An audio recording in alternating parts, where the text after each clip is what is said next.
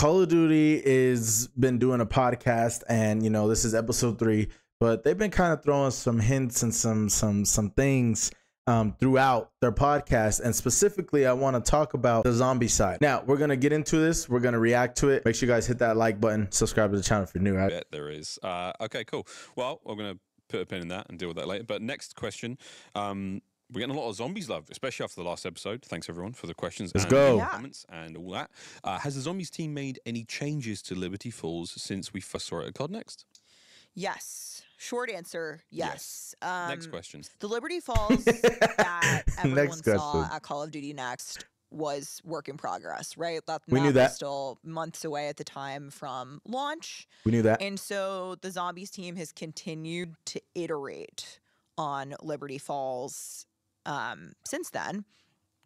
And the visual tone and sort of the look and feel are now a bit moodier. Cool. Than what people saw in the work in progress version.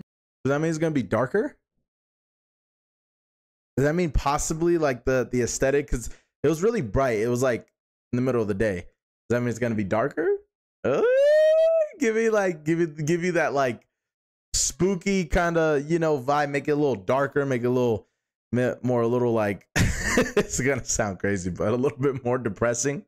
Like make it depressed, you know, make it seem like I'm really fighting for my life. You know what I mean? Well, man, hold on. Call of Duty Next. So that's very exciting. And there are some atmospheric elements that people did not see at Next because at the time we had the main quest and the Easter eggs disabled. Yeah. For no spoilers. No spoilers. Yep. 100%. No spoilers. You definitely don't want to do that. I think that would be a terrible mistake. In terms of those elements. Hopefully it's good. Forward to for launch. Kevin Drew talked about this a little bit next with our 2 launch maps. So Liberty Falls is intended to be sort of a smaller, more casual, so you can just jump right in, compared to Terminus, which is one of the biggest round-based zombies maps that Treyarch has ever made. Yeah, see, the only problem I have with that is I hope, like, just because Liberty Falls is, I guess, their casual map, I don't want them to start drifting into, like, wanting to, I guess, be more... I don't want it to just be a casual map. Like how I feel like that's what I'm getting. I could be I could be wrong.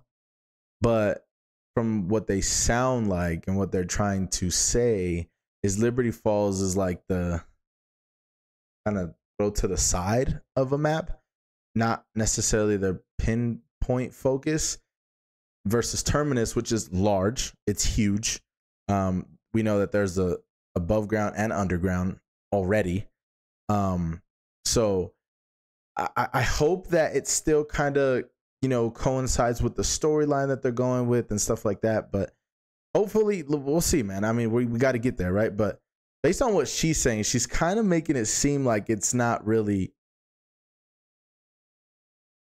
I just didn't like the use of casual there. That I think that's what's throwing me off a little bit. So lots to do there, lots to do in both maps. But I think Terminus speaks to the more hardcore players and fans of zombies. And so at launch with both maps, there's really something for everyone. I could dive into a Liberty Falls game, run around for, say, an hour, save and quit. We'll see. Whereas I feel like with Terminus, this is much more of a, we're committing to this squad. A few of the HUD elements in zombies are also getting touched up. Is there not going to be solos in Terminus? Did you not solo run in Terminus? I don't know. I kind of don't like their choice of words. Am I tripping? I really don't like their choice of words. Like, what do you mean I can save and quit if I play Liberty Falls, but I'm dedicated and I'm pushing through with the squad on Terminus? I don't know. Maybe it's just their choice of words. Which we'll be able to share a little bit more about as we get closer to launch. So make sure you... I love the Wonder Waffle in the background. I love that. That's such a cool aesthetic. I low-key want it, so I'll buy it. So how much is it? Juggernaut fridge? Bro, come on. You look out for the upcoming COD blogs from the Call of Duty crew and the Zombies team to learn a little bit more. To some degree, we get a little bit of everything. I definitely hear them with the casual players, and Liberty Falls is just a much smaller map. Get into the action, play whatever, do your thing. But there is a main quest line, which is good. There is an Easter egg, which is awesome. But I don't know, their choice of words are kind of like throwing me off, and it's throwing me for a loop. Maybe that's what they intend to do. Because now I'm feeling like there could be so much more inside of Terminus that possibly we've never experienced before. Wouldn't that be tight? That would be kind of cool, huh? And Liberty Falls is just your ordinary average Call of Duty Zombies map. Based on Liberty Falls and what we've seen, they've changed it. They changed the aesthetic of the map, how it looks, maybe a little bit more darker, maybe a little bit more like, you know, just kind of like that depressing feeling. As in only RBZ. Yes.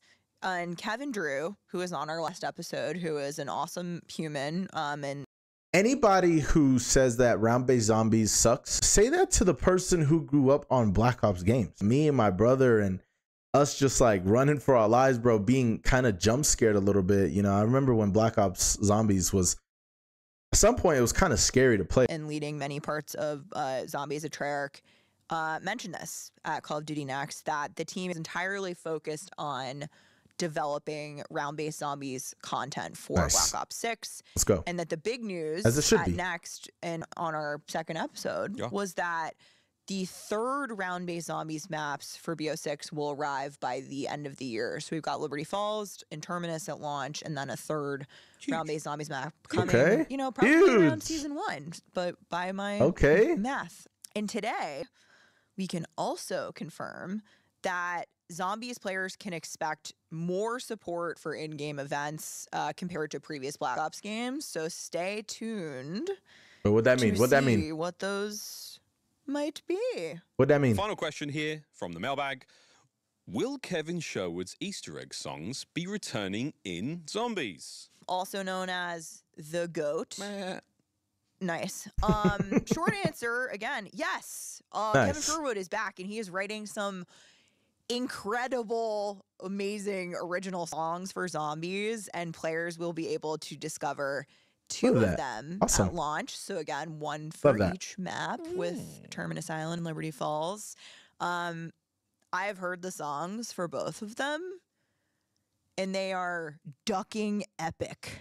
They will be in the carry section of Duck, Carry, Kill for the foreseeable future. But also, I think for now, for most folks, it's, okay, cool, I want to hear these songs for previous games. And again, for the first time you jump into Zombies, do your homework, have a listen to Kevin Sherwood's work, because they're quite literally epic. Damned on repeat until October 25th and beyond. So get exciting, have fun hunting for those at launch. Never been good at that. I've always let other people find them first, and then I get to experience them. I really want to start making a little bit more Zombies content.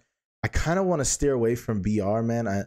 It's just kind of getting repetitive and just overly like kind of overstimulating. Round-based Zombies looks like that's going to be a main focus, which is fantastic, man. I'm super excited to hear all this stuff, honestly. So let me know down in the comment section, man. What are you guys feeling? You guys kind of more with me on the like kind of steering away from BR for now for a little bit, because it's just kind of like repetitive, and you know, and kind of maybe just steering off into some Zombies content, man. And I think that'd be fun, because I can have my wife do it, I can bring my brother into it, and you know, just have a lot of fun with it. I think that would be really cool. So